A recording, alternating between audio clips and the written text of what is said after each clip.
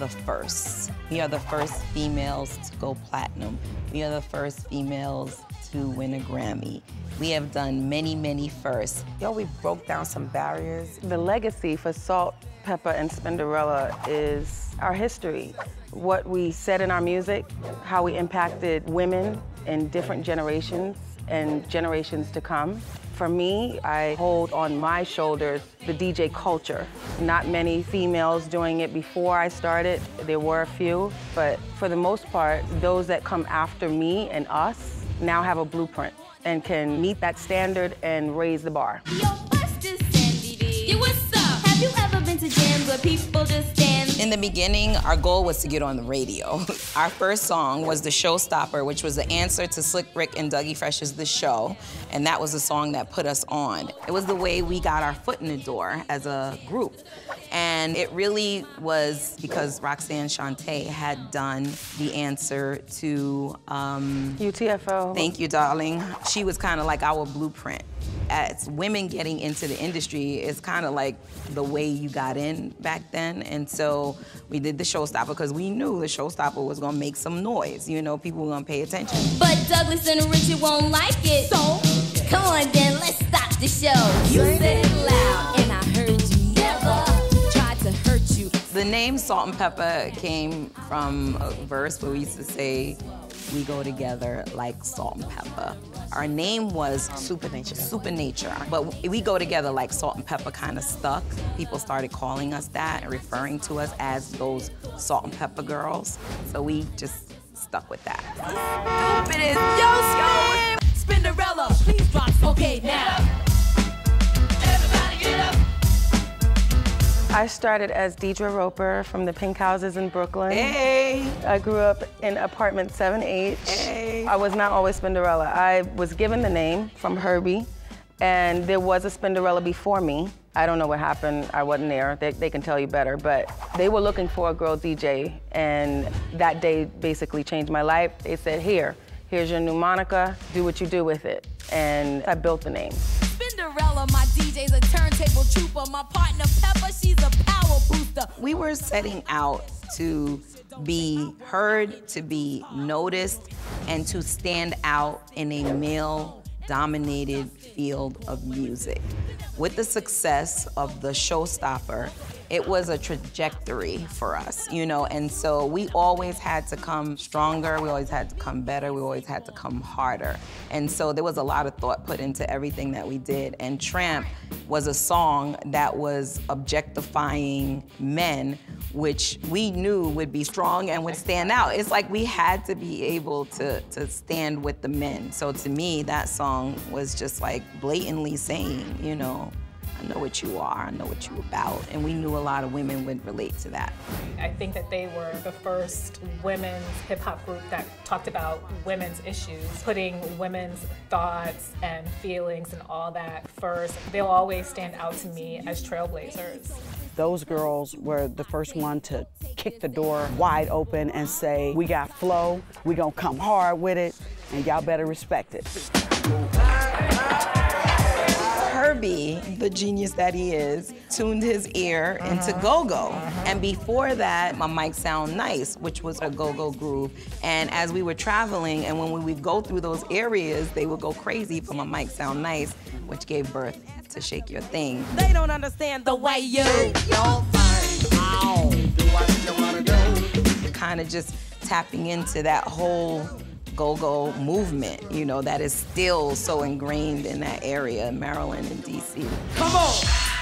Push it. You know you got to! Push It remains popular because it was a song that was so different, and it came out at a time and it stood out from all the other songs. It was a great dance song, it was a great video.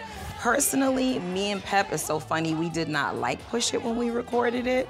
We recorded it with Fresh Gordon and Herbie in Brooklyn in a bathroom. Herbie, of course, was producing the song, and Fresh Gordon started playing the synthesizer line. Push it back, cooling my day, day and night, working up a sweat. Herbie was like, hold up, wait, play that again. Added it to the song, but the funny thing about Push It is It was the B-side to Tramp. As you know, we did a Tramp video. That was the song.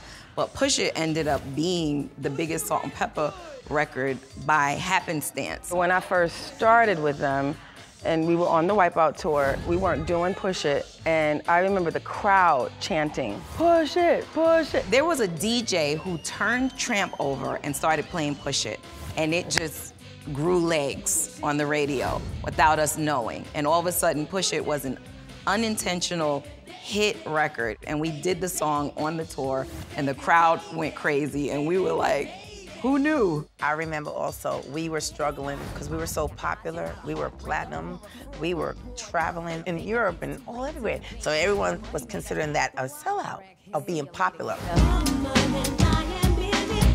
Herbie was like our Svengali, and he was also my boyfriend, you know, so he was very instrumental in developing the sound of Salt-N-Pepa, from the lyrics to the music to the ideas and everything. And over the years, of course, we started writing more ourselves. I produced Expression, which was a platinum single, Toot Toot, and I learned from him because being under him all the time and being around him, being in the studio, so we would be remiss if we didn't say Herbie was like the man when it came to developing the sound I agree. of Salt-N-Pepa.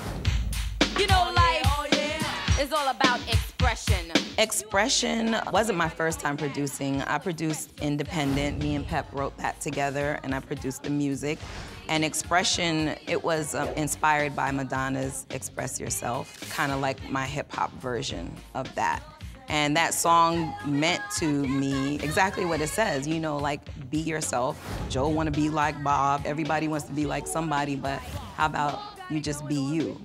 Gotta be you and only you. You don't have no choice but to be you. And I think Salt-N-Pepa have always been about that, always been about being who we are organically.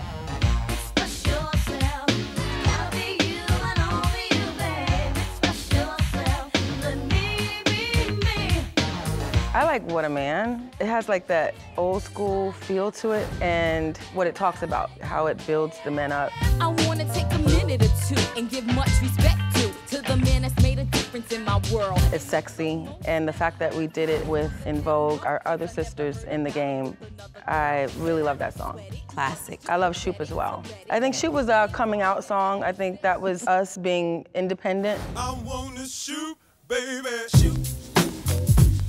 At the time, the era when that song dropped, we had a lot of stuff going on internally with the camp itself, and it was the song that allowed us to come out. On your mark, get set, go, let me shoot to the next man in a three-piece suit. That song was created in Queen at my Jamaica Estate apartment, and I said, I got this song called Shoot. She's like, I'm gonna write to it. And that being the first single for the Very Necessary album.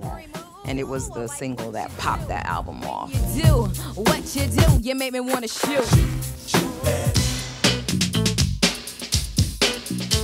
We were very feminine at a time when women were kind of more hardcore, doing that hardcore thing, and I think people really gravitated to the fun fashion and femininity that Salt-N-Pepa Well, we brought did to hip-hop. hardcore, but we was dressing still very sexy. Very That's sexy, what yeah. The Push It jackets, Play from Kid and Play designed the jacket because he had a leather store in Queens at the time. So he designed the Salt-N-Pepa jacket, and Dapper Dan actually put the jacket together. So that's a little history a lot of people don't know. I think the colors of Push It stood out. It was fun. Yes. People were attracted to those colors too. It's almost like when Cross Colors came out, that which is Yeah, after. you're attracted to it. Like, you're just like, what is that? Like, you want to see it. That coupled with the hair, when they were doing the asymmetric. And that look is so iconic. The Kente hats came from this woman that was selling Kente hats in Harlem. And then we just did these bodysuits. The boots was from Theva. They were like some cheap ass boots. And when you look at that picture, it became this iconic fashion moment that will live on forever. And it kind of looks like three superheroes. Oh, give it